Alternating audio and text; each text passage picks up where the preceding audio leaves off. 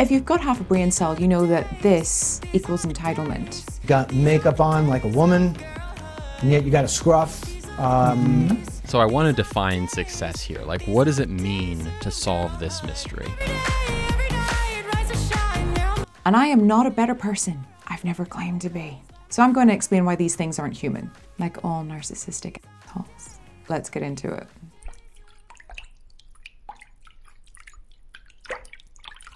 Hi guys, welcome to another episode of Trauma Pond HQ. My name's Olivia and this is where we sit by the pond and we have a little chat.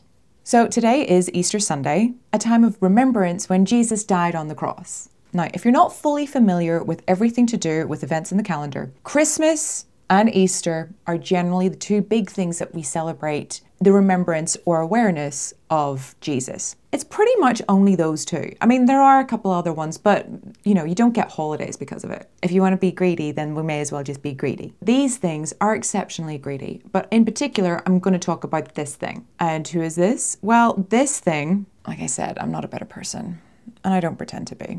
This man has decided to change himself and turn himself into a Rachel, badly. The very least you can do is make yourself look feminine. You know, like do better. At least make me want to call you a woman. But you haven't and you don't, so I won't, okay? Rachel decided that she wanted to create the Trans Day of Visibility, which started apparently 15 years ago. But apparently today is the reason why it's so big, because it falls on Easter, and it has actually fell on Easter several times. But since the last time that this particular day has fallen on Easter, things have gone a little bit more backtrack crazy. And I thought I'd just go through a little bit of this, if you will. So NPR decided to do a piece on Rachel and talk about how he created this day. Trans Day of Visibility began 15 years ago, and the founder is still moved by its success.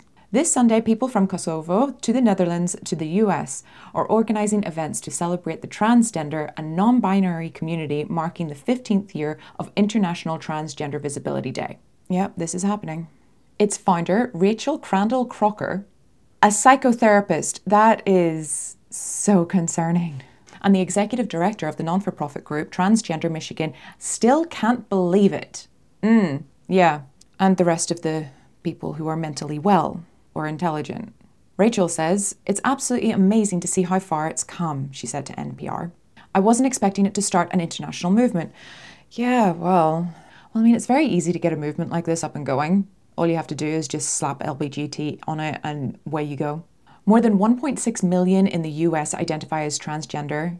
Yeah, I'm gonna say most of them are mentally ill or have cluster B personality traits, but that's just what I'm gonna leave it with. This weekend is a celebration of trans people's rights. This weekend comes as trans people's rights have become increasingly restricted across the US in recent years. Have they now? Have they really? Several states have passed bills restricting banning of gender-affirming care to trans youths. Yeah, that's a good thing. And there has also been a wave of legislation against trans athletes and drag queen performances.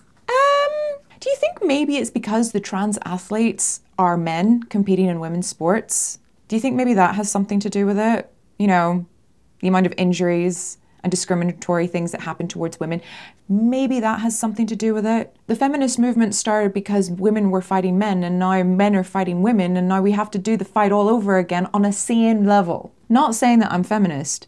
I just can't believe how much of a backflip it's done. And as for the drag queen performers, yeah, it's okay to not let children be surrounded by tucked panties in children's faces. Huh?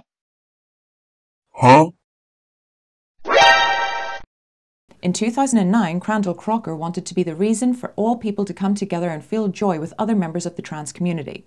At the time, the only holiday he knew, you've got a lot of fixing to do before I'll call you a she, was gathered towards trans people that was of a trans remembrance on November 20th, dedicated to honouring the lives of anti-transgender violence. The idea turned into the International Transgender Day of Visibility, which falls on March 31st of every year. It's very interesting that you chose that particular date, considering it is slap bang in the middle of Easter. It's also during Ramadan. So everything else has to be shipped off and completely dismantled because of your entitlement. This isn't even a belief, this is entitlement. It's funny how the tables have turned. So Crandall Crocker says, I wanted a day where we could focus on living and where we could have rallies all as one community all the way around the world. Okay, so I decided to look into this.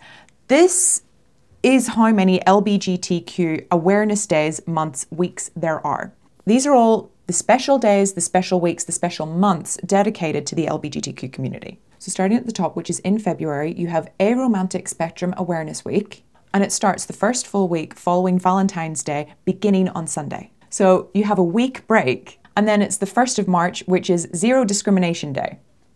Okay, then the 31st of March, so you get 2 in 1 month. Trans Day of Visibility. I can't believe this. Then you have International Asexual Day, which is on the 6th of April. And then you get 1 more week again, and it's the second Wednesday in April, International Day of Pink. And you're probably thinking, what is International Day of Pink? Well, International Day of Pink is a worldwide anti-bullying and anti-homophobia event. Okay, so then you go into the following week, 26th of April, Lesbian Visibility Day.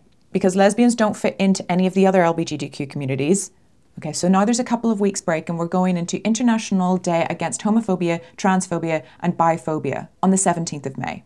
2 days after that, you have Agender Pride Day. And then 5 days after that, on the 24th of May, you have Pan and Pan-Romantic Awareness Day. We're not done. It's the month of almost June. And you know what that means. Pride is around the corner. Pride is a celebration. Yeah, that's what it's about. Just pointing the obvious, okay? Aromantic Visibility Day. Non-binary People's Day on the 14th of July. Surprised they didn't try to take the 4th of July, to be honest.